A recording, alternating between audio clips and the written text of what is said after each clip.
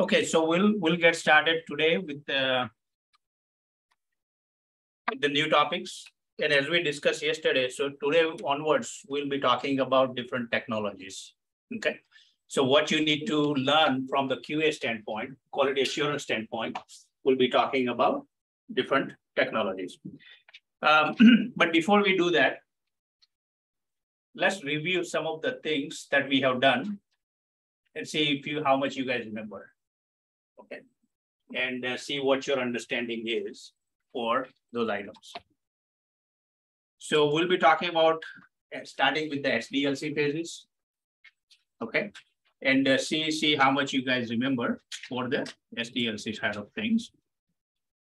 So let's quickly summarize what we have for SDLC. Do you guys remember full name of the SDLC? Yes. Software Development Lifecycle. Okay, this is very basic thing. And we have several phases. As you know, I mean, software goes through the similar life cycle, just like anything else. I mean, any construction or anything else that you do. So what is our first phase for SDLC? Just without looking at your books. Hopefully you guys planning. Planning. So somebody said planning, right?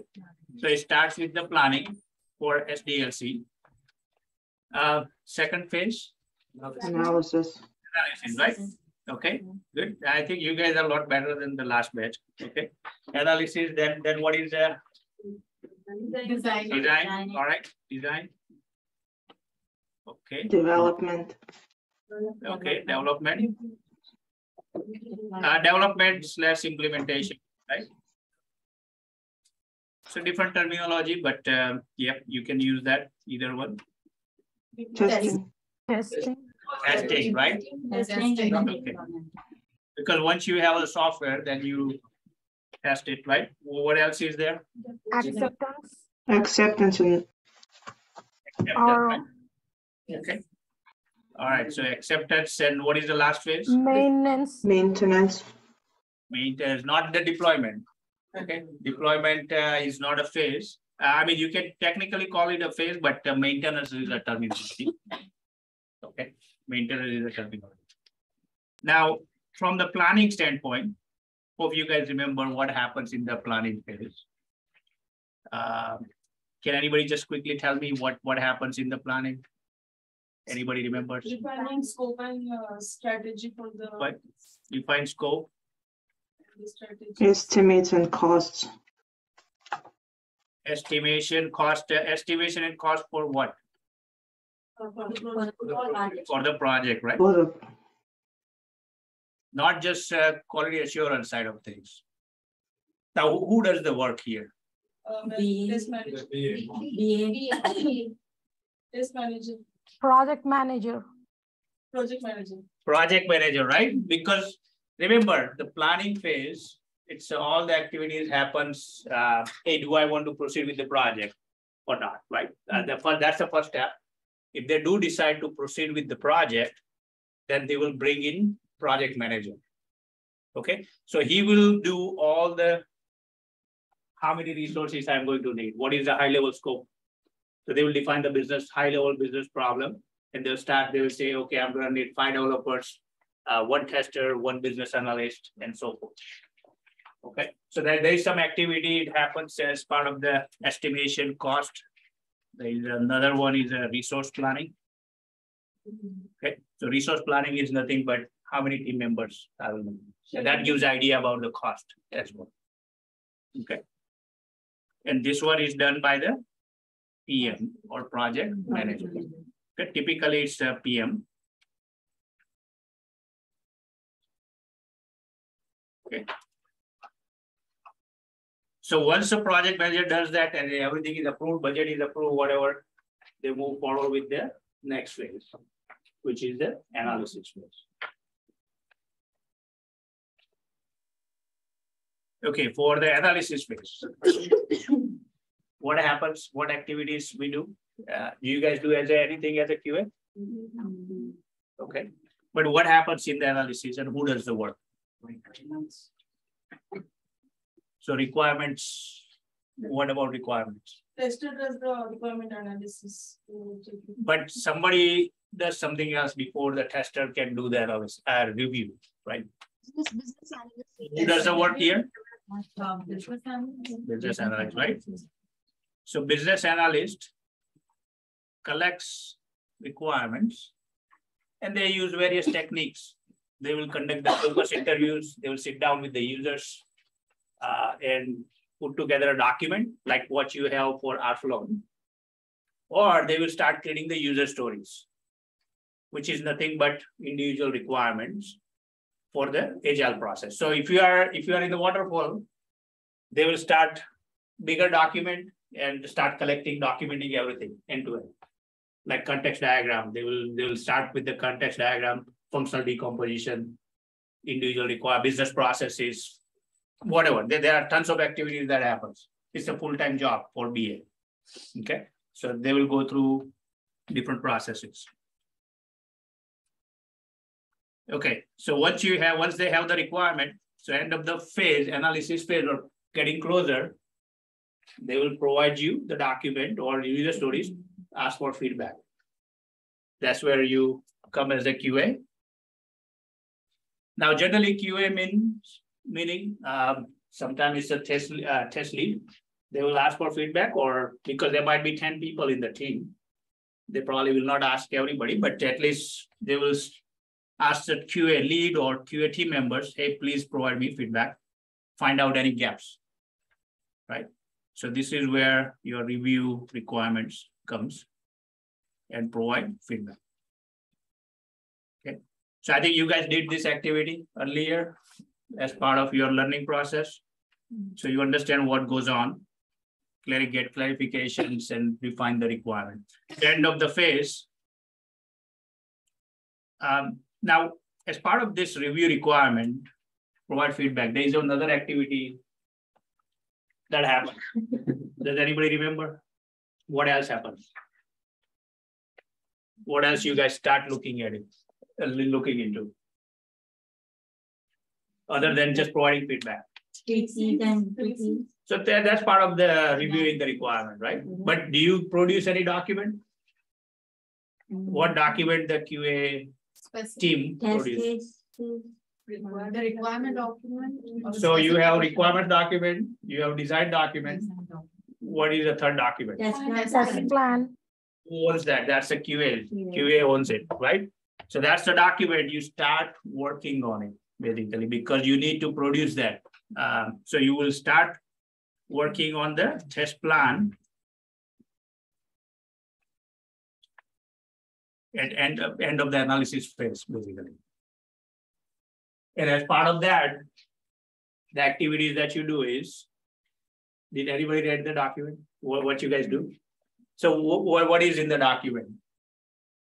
What activities you guys do as part of the test plan? This test strategies. So it includes test strategy, Execution strategies and management. execution strategy, right? You identify environments, test environments that you need, right? Environments, let me just put it, identify test environments. Then one of the things I think we did an exercise in the class. Test design. Test design is a little bit later, but high level. So as part of this activity, right? You have, what did you guys provide in the second session, or I think first session? You guys, or second session, that was Dilip showed you big Excel spreadsheet. Requirements. The distribution time. So planning, right? Planning, it's a test plan. So plan includes resource, cost, and everything. That's what the plan is about. I mean, any plan you look at it, PM does the same thing from the overall project, QA does it from the testing standpoint. So test basically estimates. Man hours. Estimates, right? For duration, cost, whatever. So you need to feed that into the test plan. Okay, so that's what happens as part of the test planning process. Okay, so you start on it.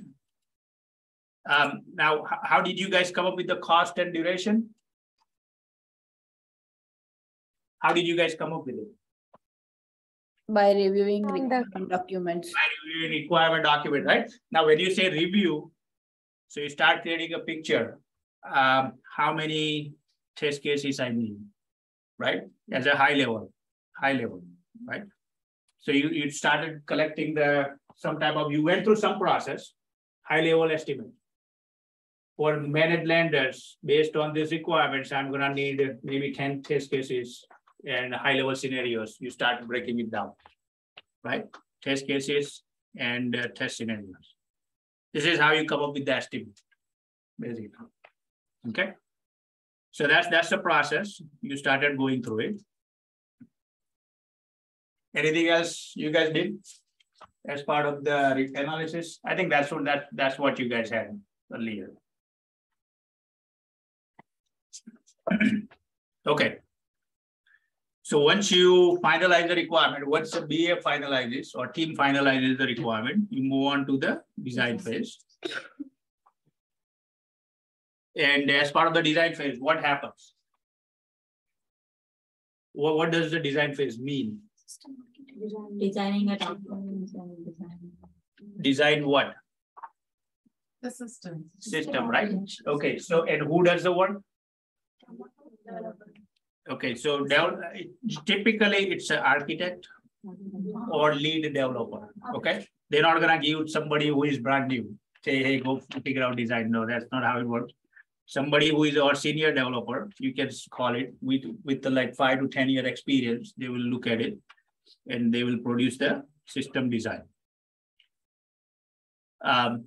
Sometimes you will hear term detailed design document as well. Okay, so there is part of it, basically design process. Whatever they have to do to build the system, they will produce different kinds of documents. What you have seen is a system design document and so forth. Now, as part of QA, you review as much as you can, try to understand what they are trying to implement, right?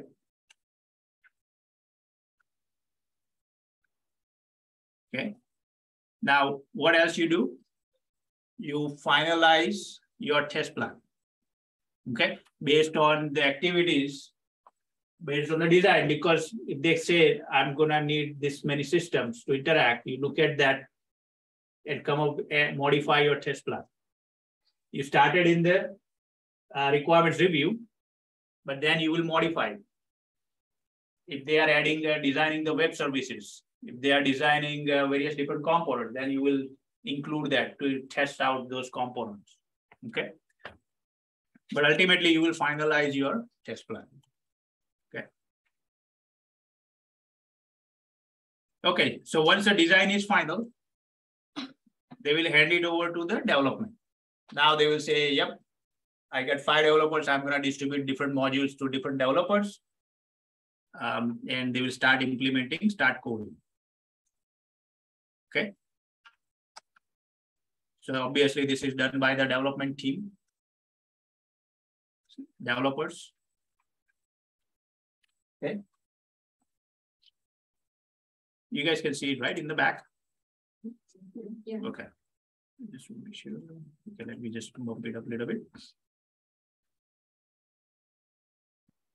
Okay, and what happens when you say development do that? They start coding, right? It's a coding, and other things. Now, while developers are doing that, what is that you do as a QA? You are not sitting idle, right? So, what's your role here in the development phase?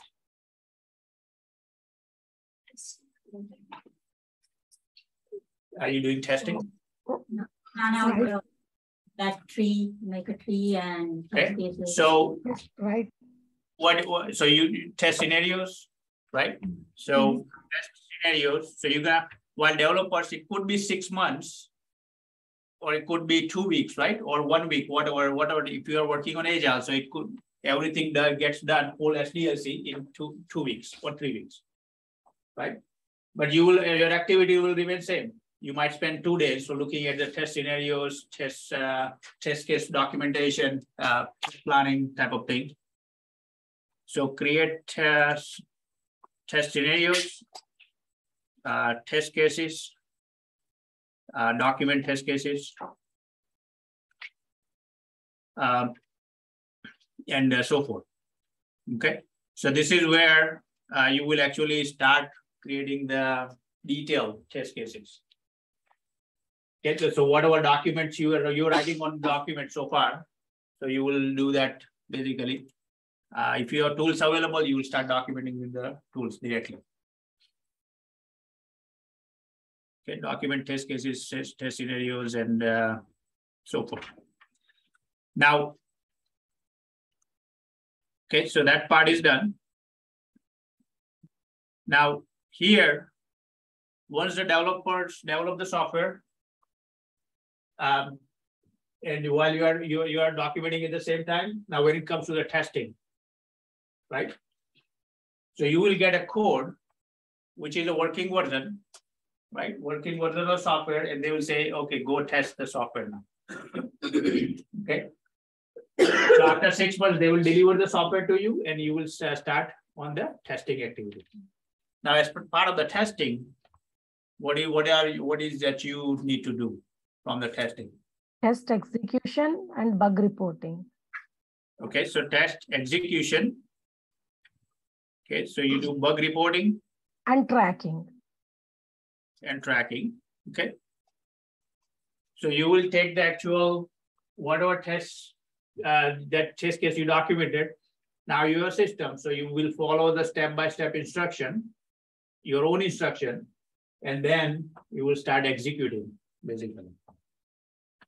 Okay, and then when you say bug reporting and tracking, what's so you compare the executed result versus actual results. And if there is any variance, then you will open a defect, right? So it's a defect management. That's kind of like you can put different terminology, defect management, as part of the testing lifecycle. Okay, so but the reporting is very important, because you have to tell, you might send out daily emails, how much progress you are making, how much progress the team has made, how many defects are open, how many critical, how many medium, how many cosmetics defects, all those things you have to produce as part of your bug reports. Okay. This is done every day. This is on daily basis. Yes, you have to, as a test lead, generally they do it, test lead. If you have 5 team members, the test lead will produce. They will collect the information from individual, or they will run the report. Tools have reports. So they can just run the report and it will produce them. How many you guys are testing and how many defects are open, and so forth. But you have to report to the management, because management wants to know, are we on track or not, and so forth. Okay, so that's the whole purpose. Now at end of the testing phase, now what happens if you find a bug? You send it back to the developer. You send it back to the developer, right? As part of the defect management process, there is a flow, right? I think Dilip went over. You send it back, developers will modify the code, and they will create and update the software, send it back to you after maybe 1 week or whatever time frame they have, and then you will retest it. Okay. Now, as part of that, there is a regression happens and all other things, but with the new items, so you have to execute whatever you executed previously. Okay, but that's part of the defect management and test execution process. Okay, now at the end of this testing phase, you certify as a QA the software is working, it meets the business needs, because you are wearing different hats, right? When you were executing the test case, when you did the defect, test cases, when you created it, you actually wore the hat of different users and try to simulate what the actual users will do in the real life. That's what you are doing when you are documenting the test cases, right? So you will execute that and you certify that, hey, it's fit for purpose. It will meet the user needs from the quality assurance standpoint. Okay. At the end of the phase, it may have few defects open. Generally, it has, they have a go, no-go meetings. Okay, so I'll put the terminology here, no-go meeting at end of the testing phase. And they will say, they will have to with the stakeholders, they will meet and say, I have 10 defects open, but they are not that high, so we can live with it, even if software goes in production or moves to the next phase. And they will say, yep, everybody's good. Then move on to the acceptance phase. Okay, so those defects, they can fix it later on, basically, as part of the other process. Okay, once you certify, you will say software is good, then next phase comes in, which is acceptance. Now, what happens in the acceptance phase? User acceptance testing. Repeat that, Rohini. The client doing the user acceptance testing. Okay, so client is a different terminology. It's the business users. Okay. Business users who are the actual users of the system. So you certified as a QA wearing different hats. Now actual users like a lender comes in, dealer comes in, and they will start saying, hey, does this software works basically for their purpose? Because they will certify it. Those are called business users. Okay. So all those people will conduct, will do testing. Okay. Which is user acceptance testing. That's the reason it's called user acceptance testing, or UAT. You will hear that term, UAT. Okay. Now, what is your role? If they are doing the testing, what is your role as a QA? Do you exist in this space? We are helping them with the test cases. Well, your test cases are done. Then what and the test data. If they come up with any defect, right? Because generally they are not technical savvy, right? I mean, those folks may not have access to the quality assurance process. They don't understand QA process. Okay, so they will work with you very closely. So you will provide more like a testing support. Okay, so terminology is testing support. So as part of that, you will still track the bugs, bug reporting. You will do that, bug reporting, tracking, because you have to, somebody has to report how many defects are open, so forth. You will still need to create the bugs for the developers, basically. Generally, users don't do that. They will work with you. They will say, oh, I found this issue. Then you will go and research it, why there is an issue. And if you check it, saying, yep, it is an issue, then you will go and open a defect for them. Okay, so UAT, you still have to do bug reporting and everything else. Okay, testing support, bug reporting, defect management, you can put both terminologies. Okay, because users are testing from the business functionality or process standpoint. So they will go start with the brand new, so they will have their own test case created. Okay, if they're not going to use your test cases, they will write, and you will help them write it, but they will have business process. Hey, does the process work end to end? If I submit application, lender approves it, can the dealer give the money? So they will go through complete process. When you are, so what's the difference here? You are looking at from individual component standpoint. Can I submit a dealer? Can I create something? You also do the other testing like business process testing, but these guys will do very thorough business process testing. Okay, that's the biggest difference between your testing and their testing.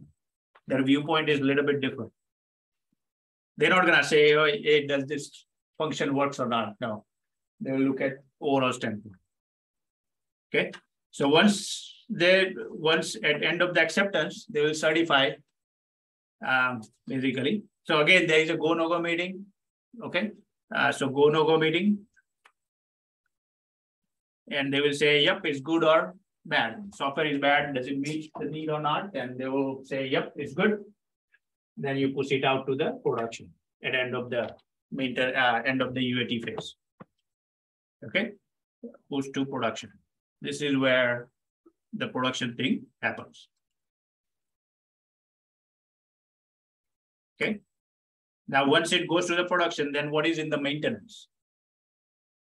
As they start using it. So they will start using here. We push to the production. Now they will start using it. Business users, they will meaning business users will start using it.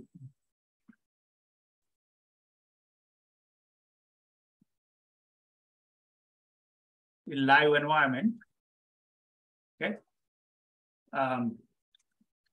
But then that's a production, right? But then what is a maintenance mean? If there is any product Any smaller cosmetic bugs type of thing. If there are any issues, small bugs, cosmetic items. So if typos, they discover some typos or something. For example, cosmetic meaning, hey, maybe the form has instead of first name, it just says first or something. They forgot the name.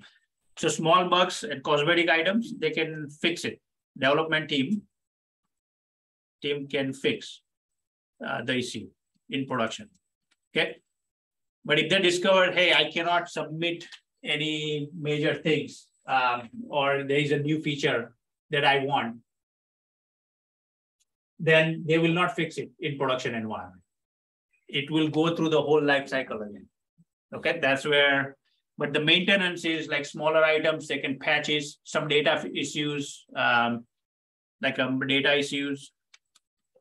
So if I save something, but something is not being saved, one of the field out of 200 fields on credit application, if one of the field is not being saved, they have to fix it basically. It's a minor thing, but they still have to make sure it works. Okay, and so forth. So those are some of the activities that happens. If major functional release for new features or functions, repeat as SDLC. Okay, so new features or functions, they have to repeat SDLC. So at that time, user cannot use the product. No, they will still use it, but what happens like a data issue, right? Something is not being saved, one of the field.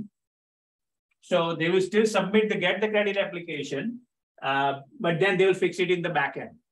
So some DBAs or somebody, they will go in and fix some data on a daily basis or some automated way.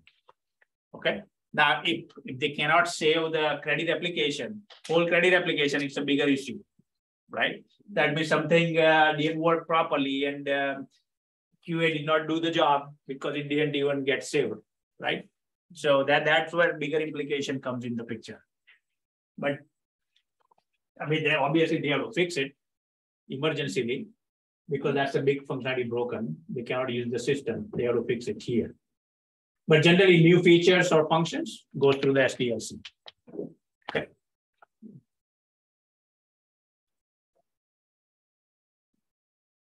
So this is kind of like a summary of where you are. So right now we went through analysis. You guys went through look at both documents. We reviewed. We were kind of like a simulating design activities. So you wrote the test cases over last couple of weeks. I'll send you this in the email. Don't worry. So this is where we are. So now we will start taking a look at other phases. Okay. Now, as part of this thing, imagine like companies like Nationwide, right? So you have people sitting here doing the daytime business analyst, right? And they have a team in India who does the execution in India. Business analysts might be all over the US as well, right? So how do they communicate all these things? If you have on piece of paper, everything like requirements document, your test cases are on piece of paper. How do they communicate? It becomes a nightmare, right? You cannot change anything. Once you write the document, it's very hard to update if somebody provides you feedback, right? Same thing, I mean, if the developers are coding and because there are several releases that happen, like Amazon does like, I don't know, maybe 50 times a day. Facebook does the same way. Every release happens during the day, 50 times a day for small changes or whatever they do. So you cannot practically manage on piece of paper. Okay, all these activities. So that's where the tools like DevOps comes in the picture. because it's available all over. Anybody is India, China, who cares? They just log in normally. That's where the notes feature we were talking about yesterday. They can communicate very efficiently. As soon as you put a note, it goes, email sends goes out to the whole team member. Okay, and somebody will have to take a look at it, or whoever owns that piece, they will say, oh, they will go in and take a look at it. Same thing, they can do the coding and tie to the particular feature, piece of code. And I'll show you some features in the tool as well. But from your QA standpoint, you can open a defect. You can do the defect management right in the Azure DevOps as well. You execute it. If you find discrepancy, then you will open a defect right there. Okay, so we will take a look at all those features from the quality assurance standpoint. So there are different things as part of the tools available. Okay, so that's why these tools are called ALM tools, Application Lifecycle Management Tools. Azure DevOps, Jira, all they are part of ALM tools. Okay, they don't call it SDLC tools. They call it Application Lifecycle Management Tool. Okay.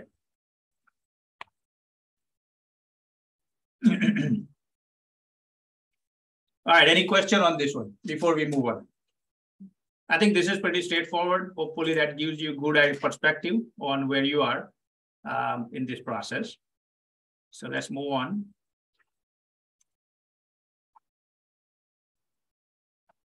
Okay.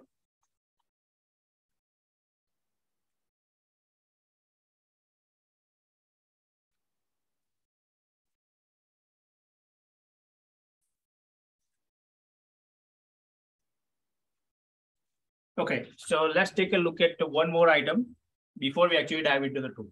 Okay, so you understood some SDLC side of things. And I think I already shared this slide with you on the online documents. You don't have it here printed out, but this is very important. You need to understand, and I think some of the interview things will come into play as well, because they will ask you what activities you do as part of your project, what did you do, some of the activities wise. So just remember, go through, keep this diagram handy, so that it will help you prepare for the interview process. Okay. Okay, so let me start on different things. So now we'll take a look at it, what different tools are used as part of the what different testing activities that happens, as well as part of the SDLC. So let me go through this quickly.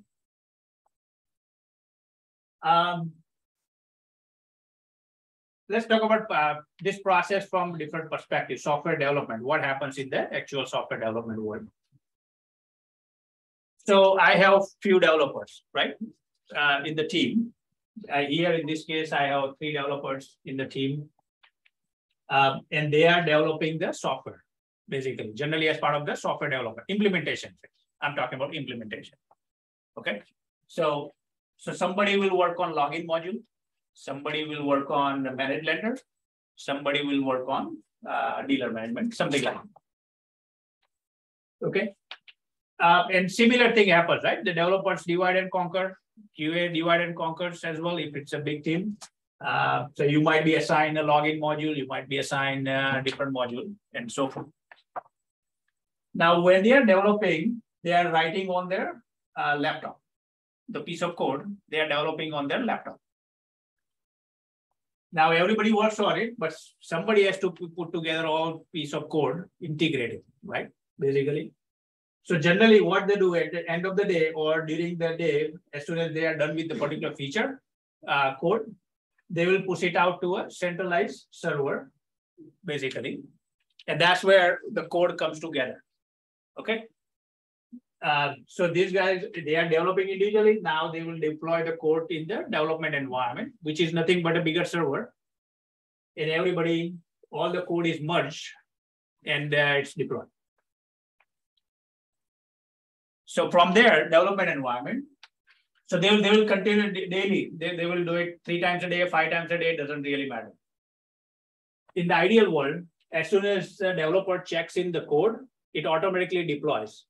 So tools like Azure DevOps or Jira, it will automatically deploy the code as soon as somebody deploys the code, basically checks in the code to the repository, where is the centralized piece of code is stored.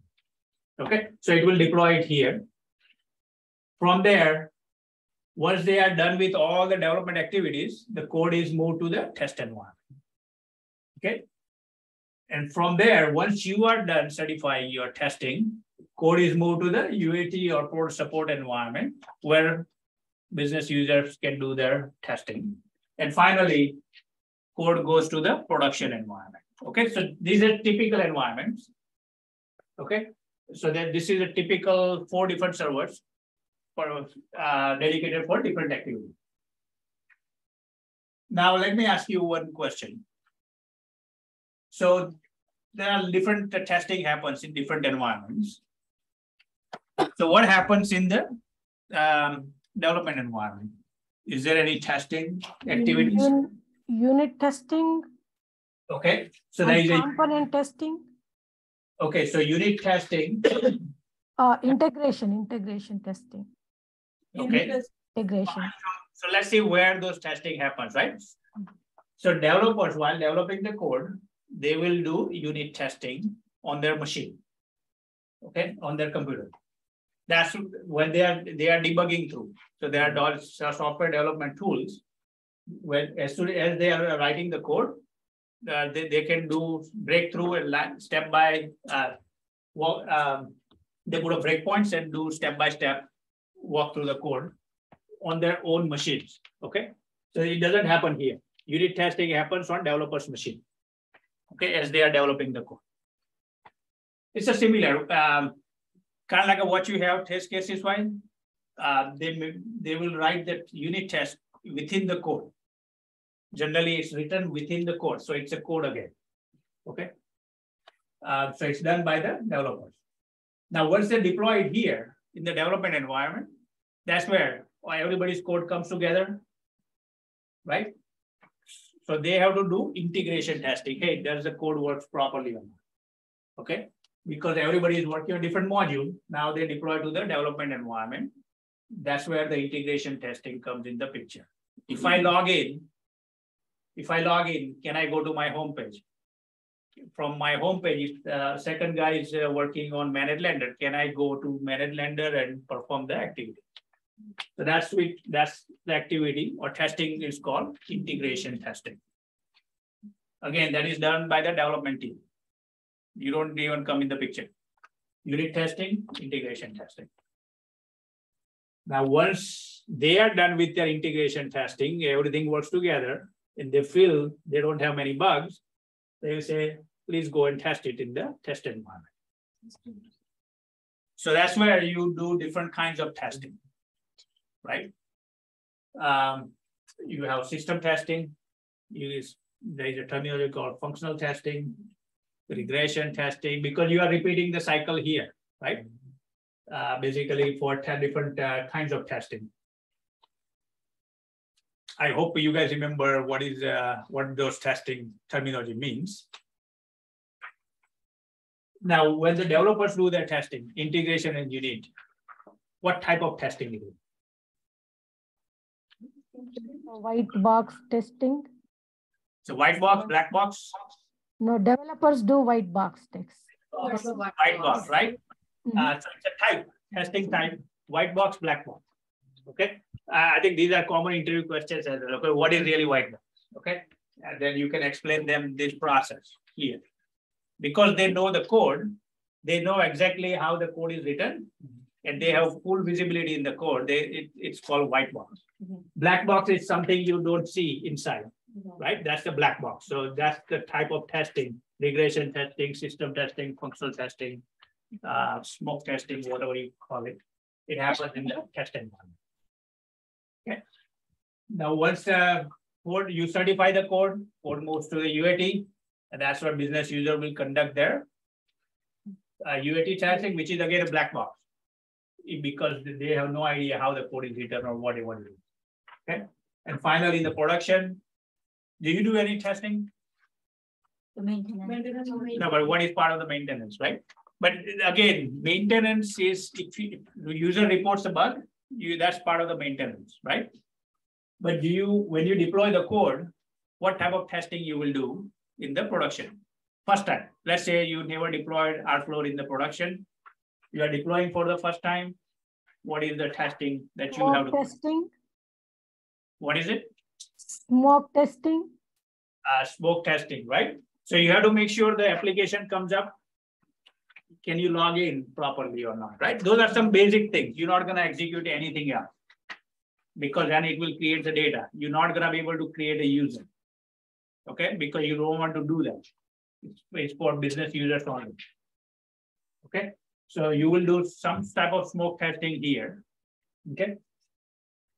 Now, as part of managing the overall process, Airflow will come because not Airflow, but DevOps will come because developers can deploy the code in the Azure DevOps. You will also conduct your testing activities in the DevOps, create the defects in the DevOps. Everything comes in the Jira or DevOps basically process. Okay.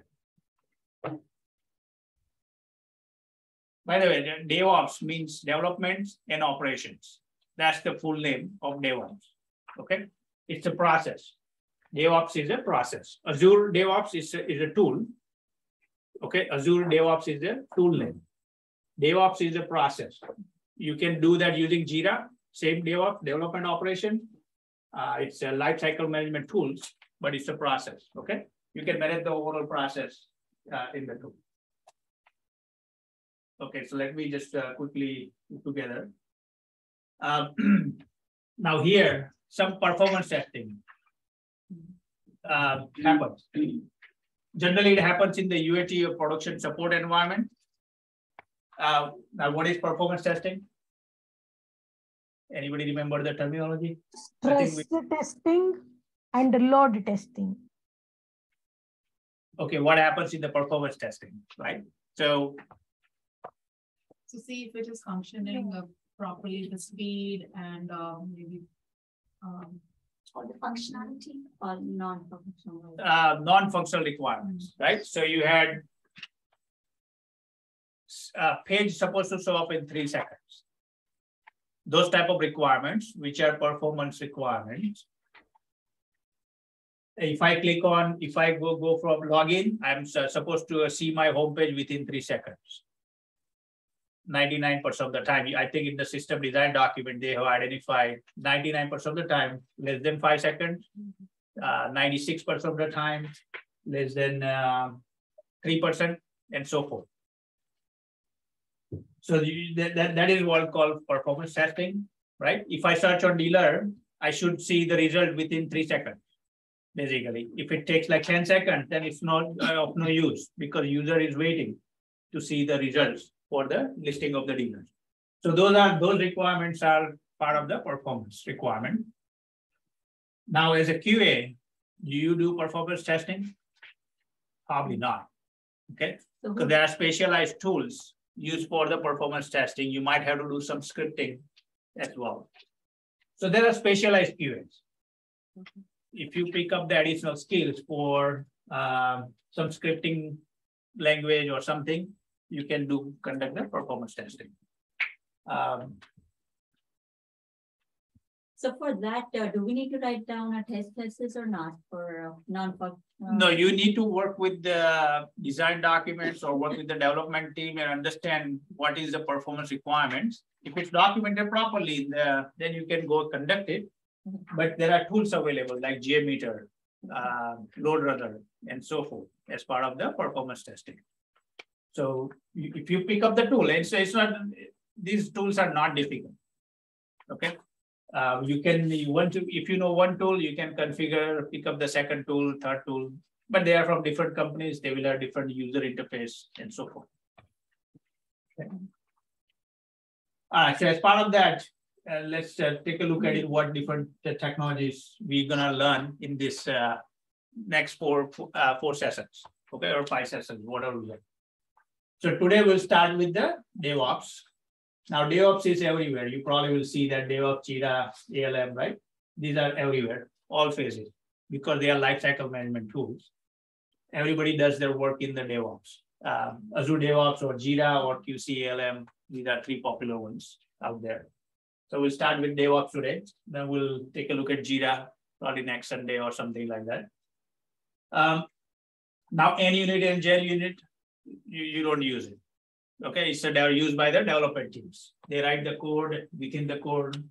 They are used for unit testing or integration testing. Here, we have other tools as well, which is UFT, QTP, or Ruby, Cucumber, Water, Selenium. You're gonna hear those terminologies, right? We are going away with the UFT, QTP. If we have a Catalan is a tool that we're gonna cover as part of the automation testing. Okay, so all for these are for automation. Whatever you are doing manually, portion of it you can automate. Because you're gonna repeat, remember the regression test, you might have to execute the same test maybe 10 times because before you approve, it's working on it. And when we go through the execution, you can see how much time it takes to execute. It probably takes you 5 minutes, depending on the complex scenario that you have. It could take 1 hour to execute one test case. If you have to repeat 10 times, it's gonna consume 10 hours. Within a tool, you just press the button, and it will execute within maybe 10 seconds or something like that. Same test case. That's why people want you to know at least some automation part of it. So we'll talk about Catalan. Okay, Catalan is not listed here, but that's a tool we'll talk here.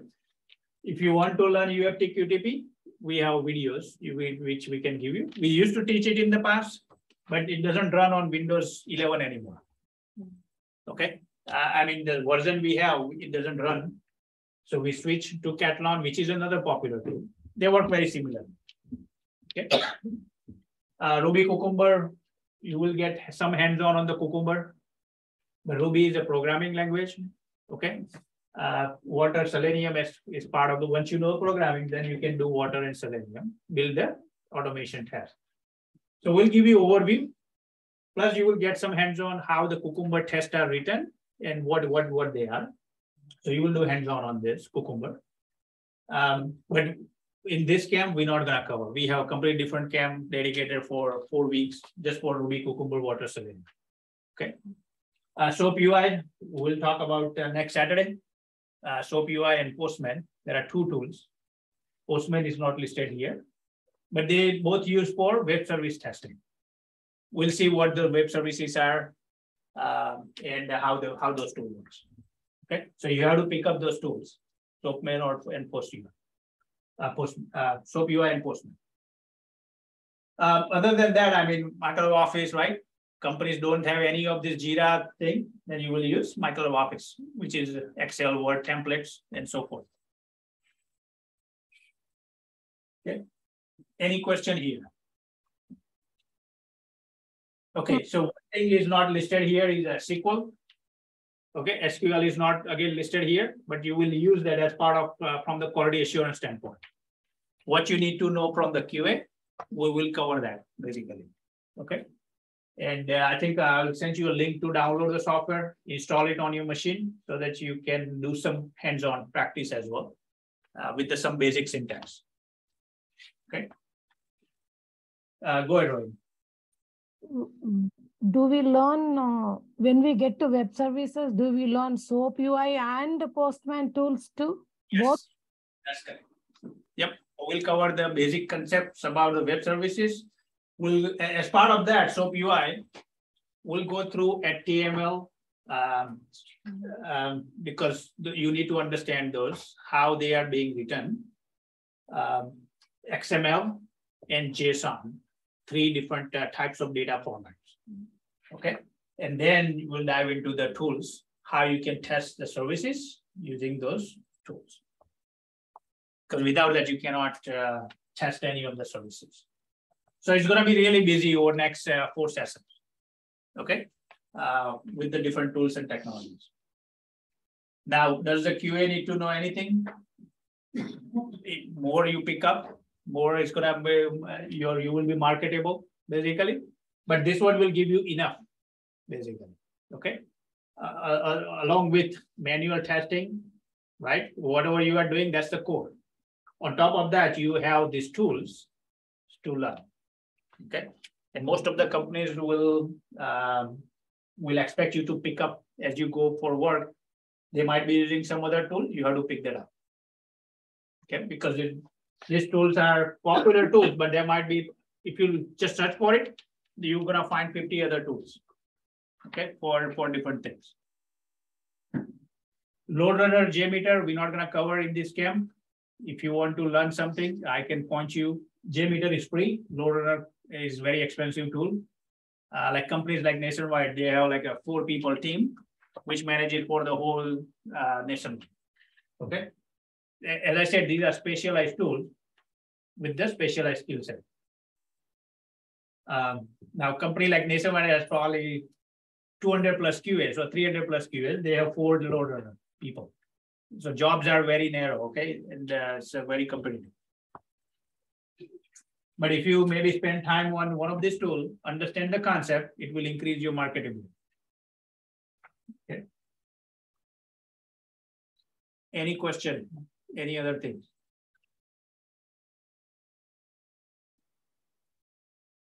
Your question, Roger? No. Okay. You're processing the information, I guess. Yeah. Okay.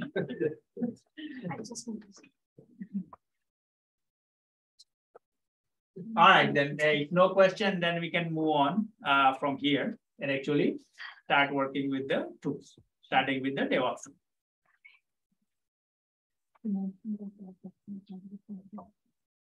You have a question? Moving on.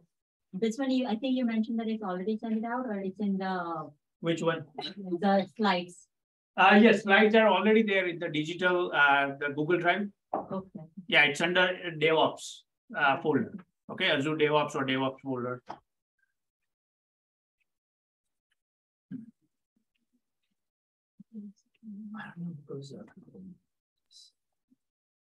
Okay, so, one more thing. So before we dive into the DevOps, because these tools, DevOps, Jira, ALM, well, ALM is not, it's more of a waterfall type of tool. Okay, this is more of a waterfall type of tool, or it can be used for both. DevOps and Jira are for Agile process. Okay, so these are used heavily for Agile, 2 weeks iteration, 3 weeks iteration. So let me cover that portion. Okay, before we dive into the tool, because you need some basic understanding of what really happens in the Agile and how this process works with these tools. Okay, so let's come back here, see what happens in the Agile one. I'm not sure Dilip covered this part. No. No, okay. All right, so so this is part of the slides that I put it out as well. Okay, so you don't have to write down anything.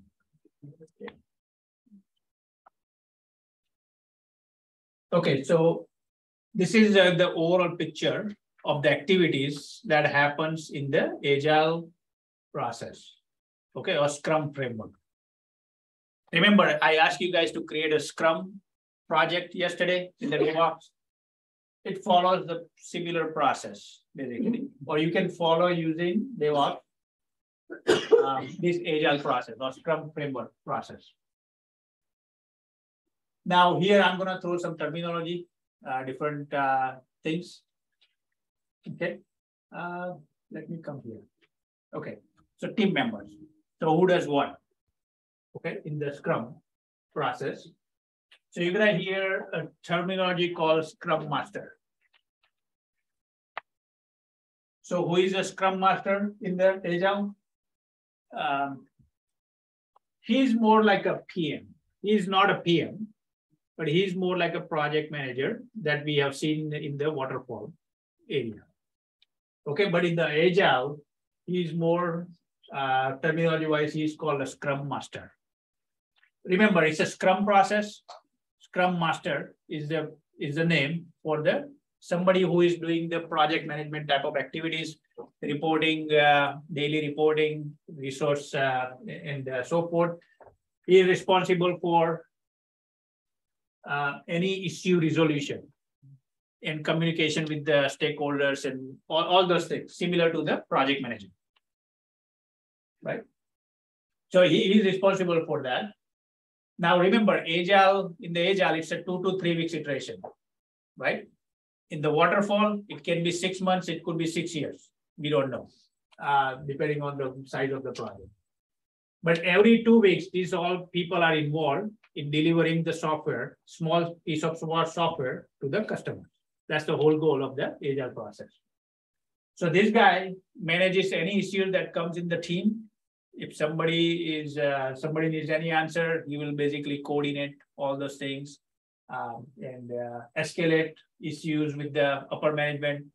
If the business analyst or product owner are not showing up in the team meetings, then he will manage all the issues. Okay, that's his role.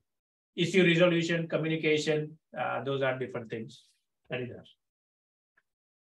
Other than Scrum Master, everybody else is called team members. So developers, QA, BAs, anybody else, they are part of the team members. They are called team members. Okay. So that's what these are. You guys know the stakeholders? Who is a stakeholder? Anybody uses that project? The customer. Not the users. The users are users, right? The customer Involved in those. Anybody who is like a project sponsor, right? Who writes you a check, kind of like our loan, is more like a stakeholder, right? But you could have other people as well. Anybody who is impacted by this product or project, that's considered stakeholder. Okay. Generally, they could be business users, maybe executive team or whoever is sponsor. They are part of the stakeholder. Users are the actual users of the system. So kind of like a dealer, lender, they are the users of the system. They are listed as business users. Okay. So when it comes to the testing, these guys are the one, they will go and test it. You complete the UAT testing. Okay. But our floor might be managing the project or writing the check and so forth. Okay. Now product owner. Product owner is more common as it's more like a BA who manages the requirements, but sometimes product owner is part of the business team. So business, right? Or there are 50 users. You're probably not going to go to those 50 users. The business might have somebody named product owner who coordinates, works with the IT very closely and prioritize all the requirements. Okay. So the product owners could be part of the business, could be part of the IT team, depending on how they do it. It could take a role of a business analyst as well, document the requirements. But again, sole responsibility of the product owner is managing the requirement for the sprints, basically, or the project. And these are the general roles, right? So let's come back here. Now you understand different roles. Let's take a look at it, who does what, right? So product owner is the one who manages the requirements, okay, for what needs to be built as part of the product or project, whatever terminology they are using. So he collects input from users, customers, stakeholders, all those people, and documents as in the form of user stories.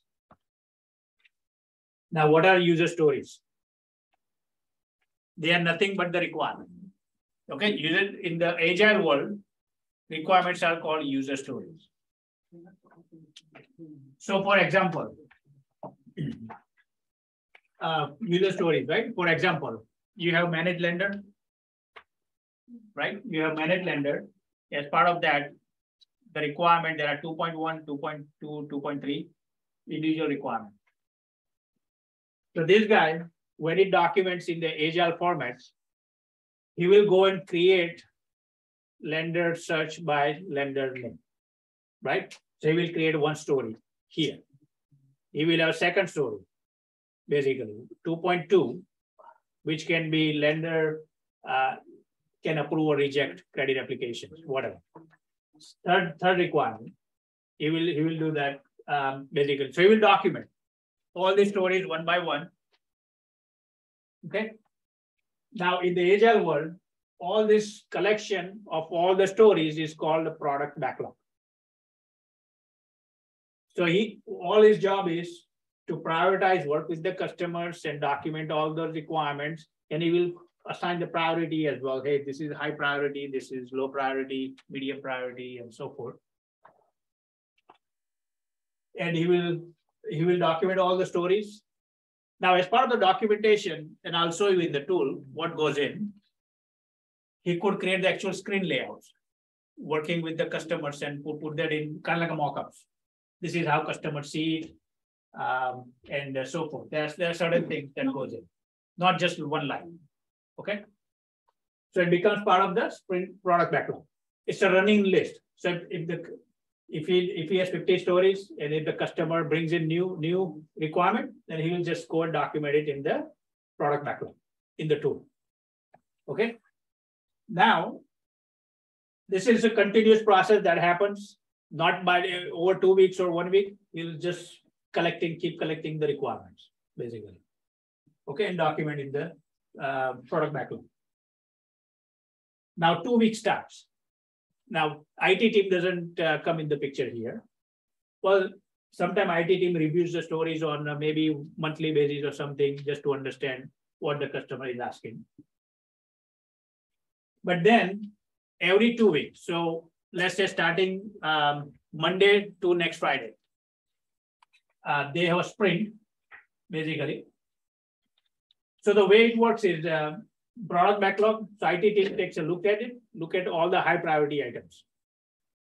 Okay, and they will pull in basically 3 stories or 5 stories to deliver over next 2 weeks.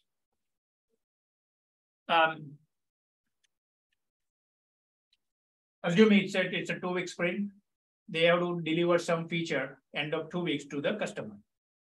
So let's say, for example, for Alphalon, so they have managed Linder related stories, managed login related stories. They have all these different stories basically documented here.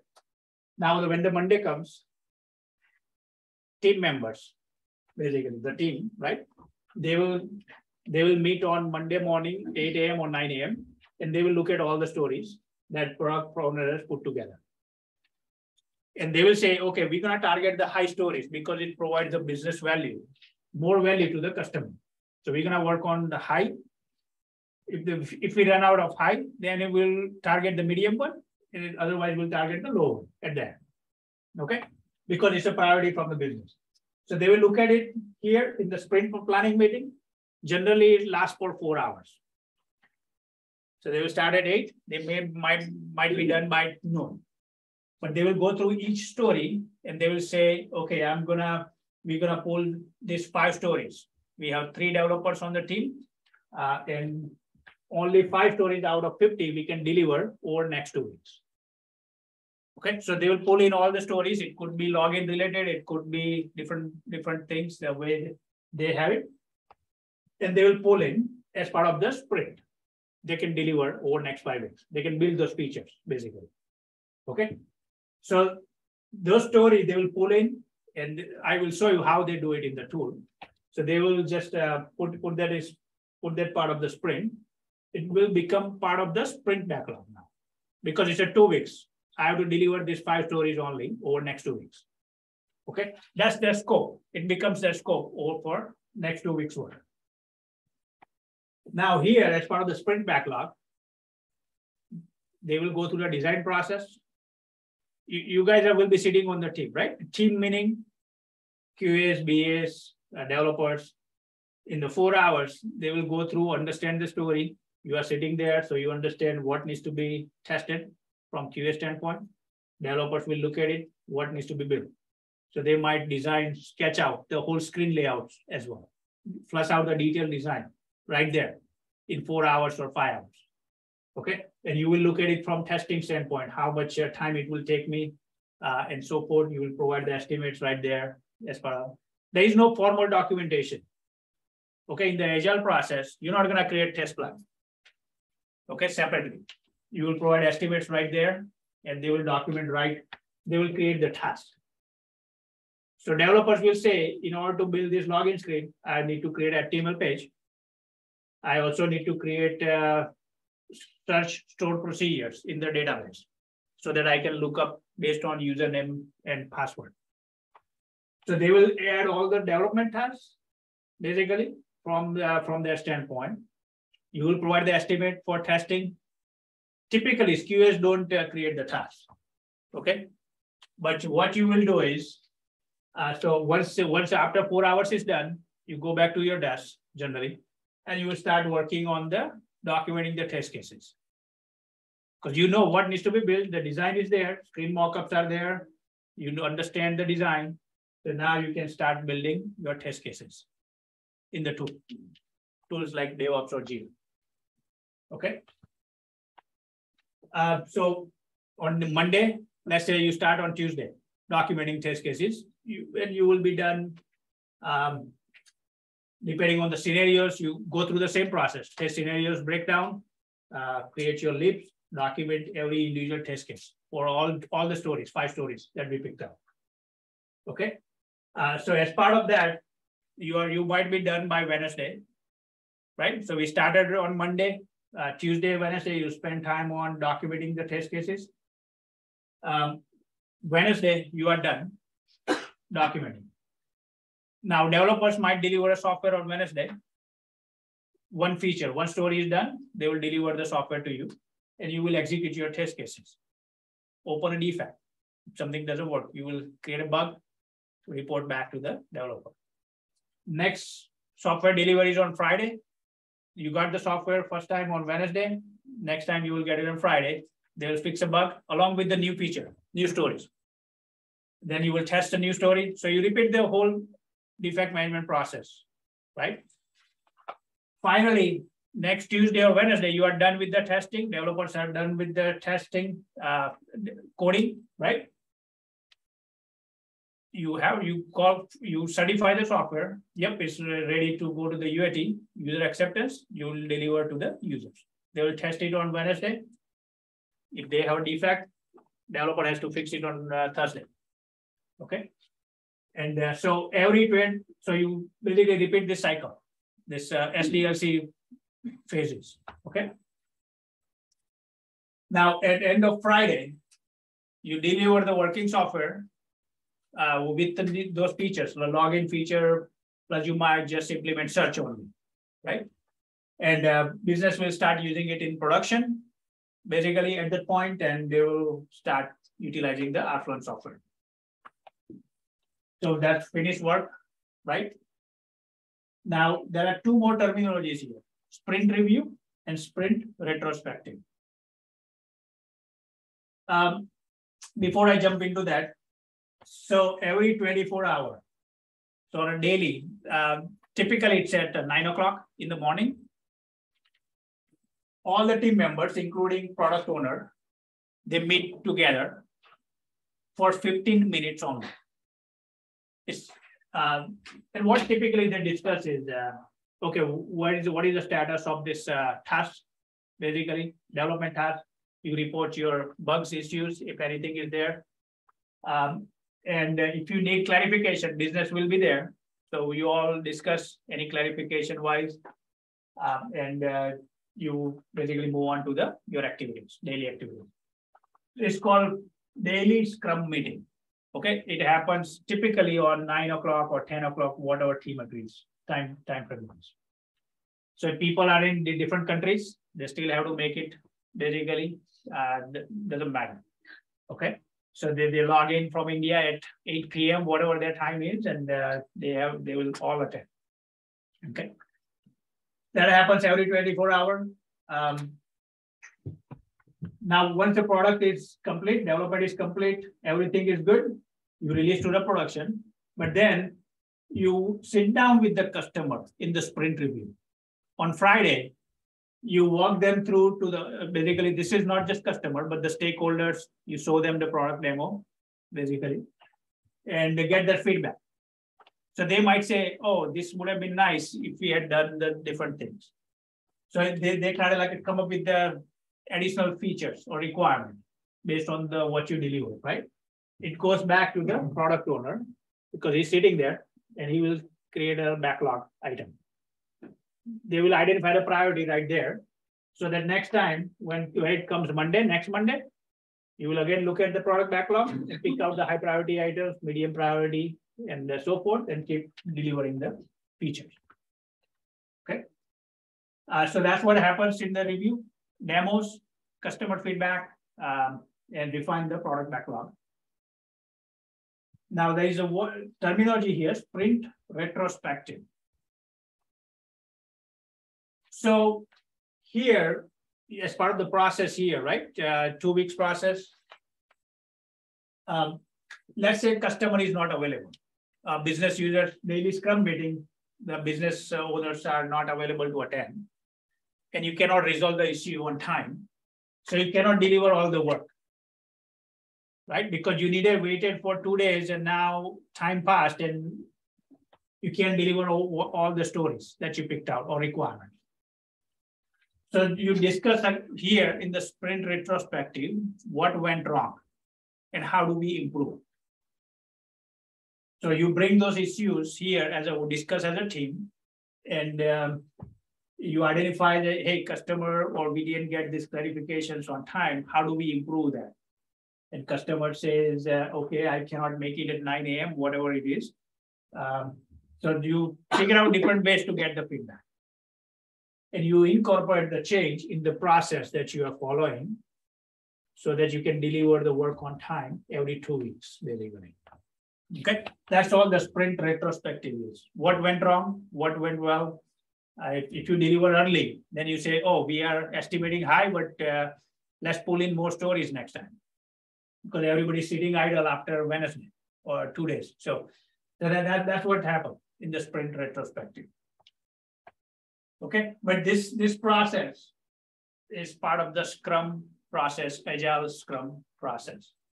And I think most of the companies are moving towards this process. Any company that you look at it, they are trying to follow the Agile Scrum. Some companies are following very strictly. Some companies follow in the hybrid approach. Hybrid approach with the waterfall in Agile. So since remember, every day people needs to be available, right? Business owners and nobody has that much time to be exactly available at 9 a.m. if there are other priority meetings or whatever. I've seen in the state government, people just don't show up from the business standpoint, right? So like nationwide, it's the same issue because people are so distributed, different time zones and so forth. So what they do is they come up with a hybrid process. So requirements are collected well in advance. They create a waterfall type of document, get the sign off. Only thing some of the companies manage is the development process. Once the requirements are signed off, locked down, then they will say, okay, we're gonna deliver the work in using the Agile framework. But we're not gonna add any more requirements. Because a lot of projects, they keep on going for years, right? So there are some drawbacks. So that's how the companies are following the hybrid approach, waterfall and Agile combined. But waterfall, technically we can't change anything. That's correct. So requirements are locked down here in the hybrid approach. They lock down the requirement, get the sign off in a formal piece of paper. Hey, this is what we're gonna build. And then they will come here and they will say, okay, now we're gonna do design and development activities in this Agile manner. So we look at each requirements, each stories, and then we'll deliver the work. If they need some minor clarification, they will reach out to the business different way, maybe communicate via email or something for clarification. But business may not be available in the daily Scrum meetings.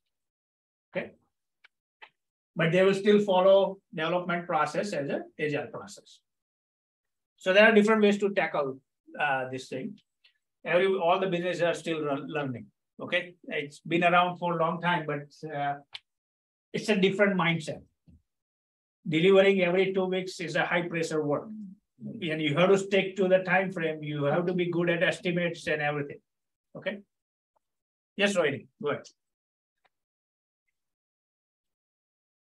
So For the hybrid approach, then would there be a test plan, all of those documents? Like No, there wouldn't be any documents. no Agile document. is very less documentation except stories. Okay, user stories where you might see some sketches for the screenshots and so forth, but test plan is not documented basically in a proper way. Now, that doesn't mean that it depends on the company again. Like Nationwide, I have seen the test plans.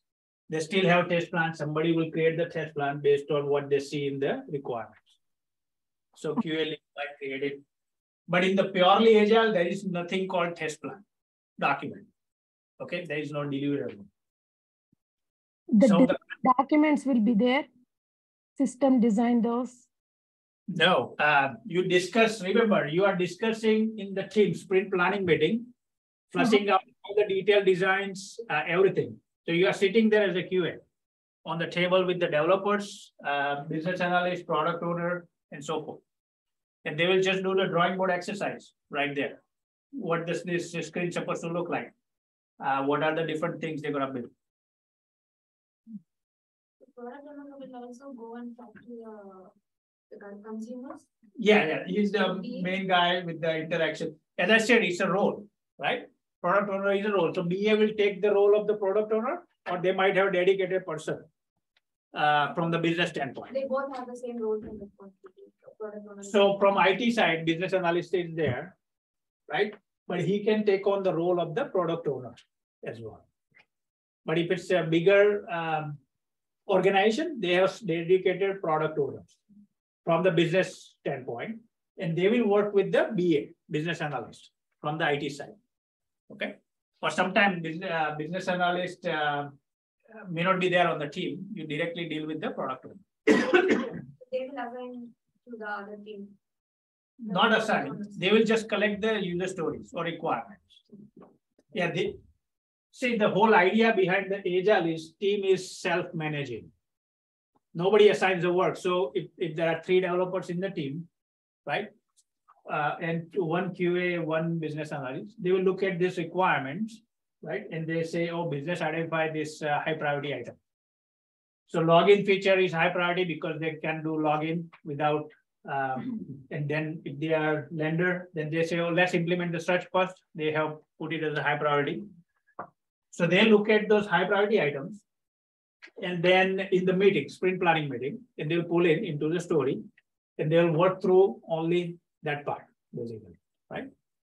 But they'll be like a self-managing team. Okay. So developers say, I'm gonna work on this part. Somebody will say, oh, it's gonna take 4 hours and I'll take care of it. And they will manage that way, work with them. Nobody will assign, right? In the work.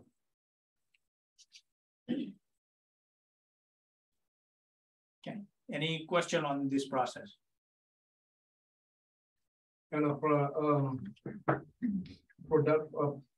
owner have 2 roles, for example, being a product owner and a BA. Yeah. I mean, big companies, they have dedicated product owners because business is much bigger, right? Somebody needs to understand the business side of things, right? So kind of like a Nationwide, they have different finance, Nationwide insurance, Nationwide whatever, different departments. Nobody has a full view. But they have dedicated product owners who understand the business and who can work with 30 different groups within their company. But that product owner works with them, gets a priority, then they don't understand sometimes IT. So they want somebody from IT to deal with them. Instead of they document basically this thing. So they work with the business analyst and communicate and gives them the requirement. And business analyst will do the product portfolio, product backlog management. Yeah, it's just how they are structured. That's all. But essential goal is it's a product backlog creation or basically requirements collection from the. Now, who collects it? It just depends on the company. Okay. So this is a typical process. for Agile, and you hardly will have to remember, memorize however you want to do it. But you need to get familiar with different terminologies. What is the sprint backlog? What is the product backlog? Right? What is the sprint planning meeting? These are generally interview questions as well for Agile process. And I'll send you a couple of videos to help you understand a little bit, that gives a little bit different perspective. What is sprint review? What is daily scrum? Who is a scrum master? Different roles and so forth. And what you do in daily scrum meeting. Okay, so kind of like we have that board in the back. I think I have example here. This is what it's supposed to look like. Okay, so this is backlog. So all the stories in the old days when we, old days meaning I guess 10 years ago or when we first started looking Agile, we used to have this type of creator on the wall in the companies, kind of like what we have in the back. Okay, that's how exactly it was when we did not use the tools. Then you have all the backlog items, what you are working on in the sprint. So I will have listed 5 stories here: sprint receipt, feature, feature receipt user story, refund user story. All 5 stories are there. Now, then you have analysis phase, development phase, testing, and done. Okay, so if you pull in, so this happens on Monday, you pull in 4-5 stories here. Okay, then if you have to collect additional requirements, generally this page you should already know if you are doing in the sprint planning. So you will identify those high level items basically and get more clarifications on the requirement. So the business analyst will basically have these 2 items. Okay. But after 4 hours, you should be having good understanding what are we delivering over next 2 weeks. Okay, so development will create these 2 design items or development items. Okay, testing will have this different items for you to test, sign up at the website, generate receipt. These are your test cases type of thing. Okay, and then finally done, meaning if everything is done, so I move the story from backlog to the analysis. So I move it. So wherever is needing more clarification, I move from there to here. So it's in the tool, you can drag and drop to different phase. Okay. Then when development is working on it, they will move the story from here to this block here. So that means they are working on development. Then move it from here to when it's ready for testing, or when it's testing needs to happen, then you just move the story. When the tester is done testing, you will move it to the done. Done meaning, okay, we are good at this point, and we're gonna move it to done. But depending on if you have UAT phase, then you put it from the testing to the UAT phase, and user will do the testing. You will have done at that, basically. Okay, but you move the story into different phases. This is how the stories will work. And then in the tool, I'll show you, you can do drag and drop in the tool. So it's different process, right? Each team is working with different process. That's what, right? They're not working on refund means no, everybody is not working. No, your team. So generally Scrum has like about 8 to 10 members, right? Your project team or product team, whatever feature your line, they have different. There might be 3 different Scrum teams. In big companies, they have 5 or 10.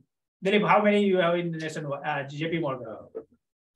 Across the province, probably in excess of about 2,000 Scrum teams. So yes, 2,000 Scrum teams. Even the product line that I'm working in, I have 15 Scrum teams that I work. Yeah. So everybody is working on different features. Now these are big features, right? Somebody is in credit card processing, somebody is in banking side of things. But 2,000 teams, yeah, and each team has 8 to 10 people max, right? That's what typically. Otherwise, they will break it down to further teams. Okay. So it is the business analyst's job to get all the requirements and everything, but if there's requirement information will not complete, then they cannot take it for the. That's what it shows here, right? Okay, the product owner gave the requirement, but it needs further clarification, right? So they move it from here. If this one is ready, there is no analysis yet, they will just move it, say, oh, development is ready. They'll just move it, go here. But if they need further things, then they will move it here, and business analyst will work with the product owner or business and get clarification for it. Mainly like it's the second, third, and fourth column. Yeah. There's waiting for analysis, Yeah. then waiting for the dev. That's combinedly known as the product backlog refinement. Yep, You understand the requirement, and then you go through it like just like what we went through the pre-C and D process. The developer goes through understanding what exactly they need to do it. Yeah. All of those happens in those three columns. Yeah, yep. Again, it's a different processes for different companies, how they configure the tools, what process they configure. But this is the generally happens. And this is one example. If you look at that board, that might be different. You may not have analysis phase because everything is already predefined. Requirements are clear, then people will just move to the different phase, development phase directly. Okay. All right, so do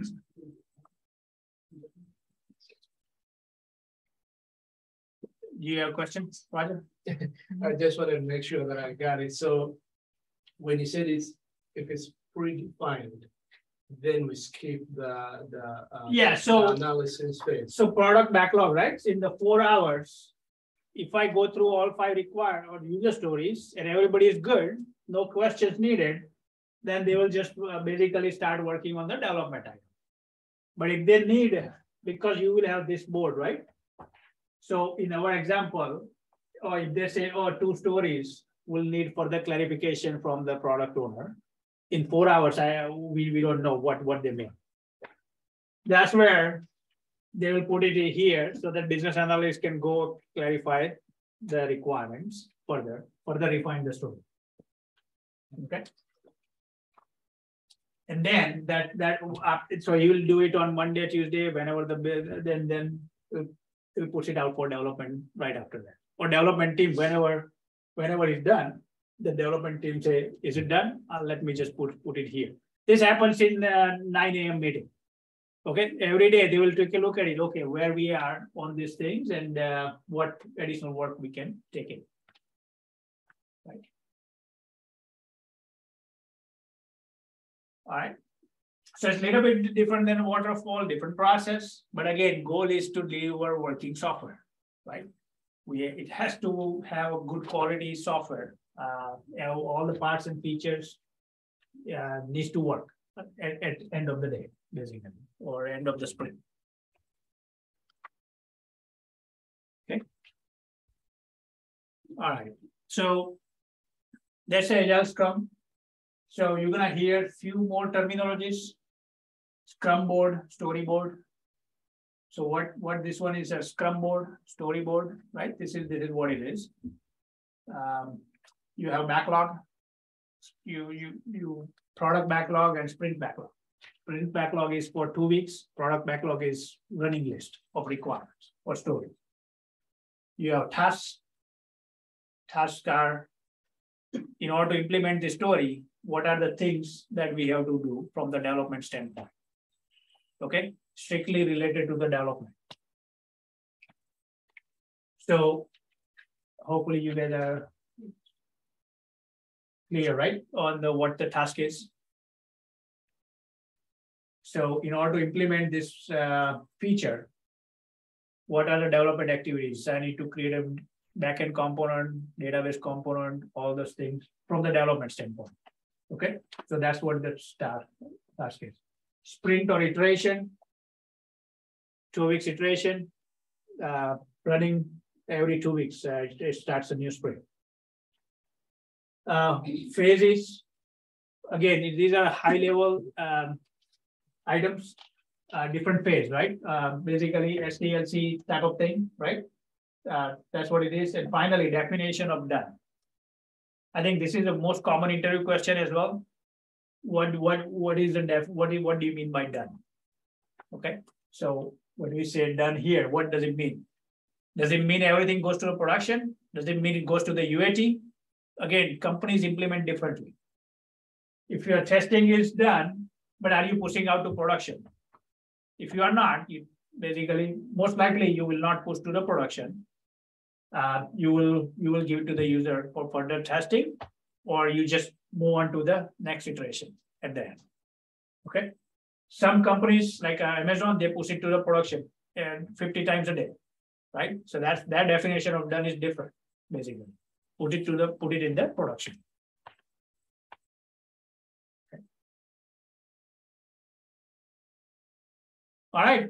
I think if no other question, then we can get back into action a little bit. So hopefully this one gives you some idea about the item. So let's take a 5-minute break. Okay, I think it's a lot of information. So we'll take a 5-minute break, and we'll start with the tool to actually start working on looking at the different features in the tool. But just keep this picture in mind. Okay.